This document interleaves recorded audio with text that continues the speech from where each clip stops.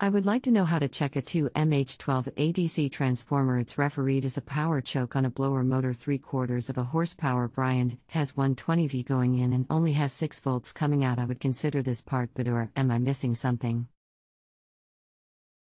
The power choke in the unit is not a transformer. It is generally in line to prevent a power surge from burning out the motor. Is your motor an IC motor?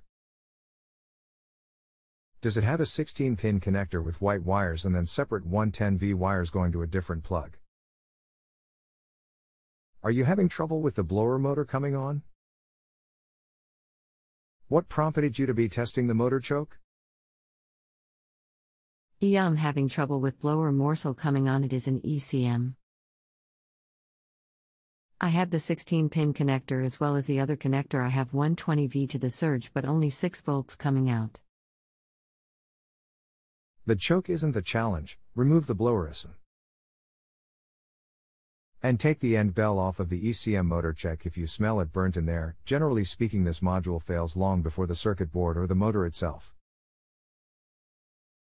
Our chat has ended, but you can still continue to ask me questions here until you are satisfied with your answer. Come back to this page to view our conversation and any other new information. What happens now? Or, you can reply to me using the box below. I removed back and you were correct. Looks like a diode is burnt in the board. Is this repairable or disposable? There is a myth out on the web that you can purchase the diode and resolder it, but the heat will re-break it anyways. It is time consuming, and not the proper repair. The best repair is to replace that whole control module. You can check with your local Bryant parts distributor with your model and serial hash. You also could do an online search for the control module again with the model hash XXXXX. Your furnace located in the upper cabinet.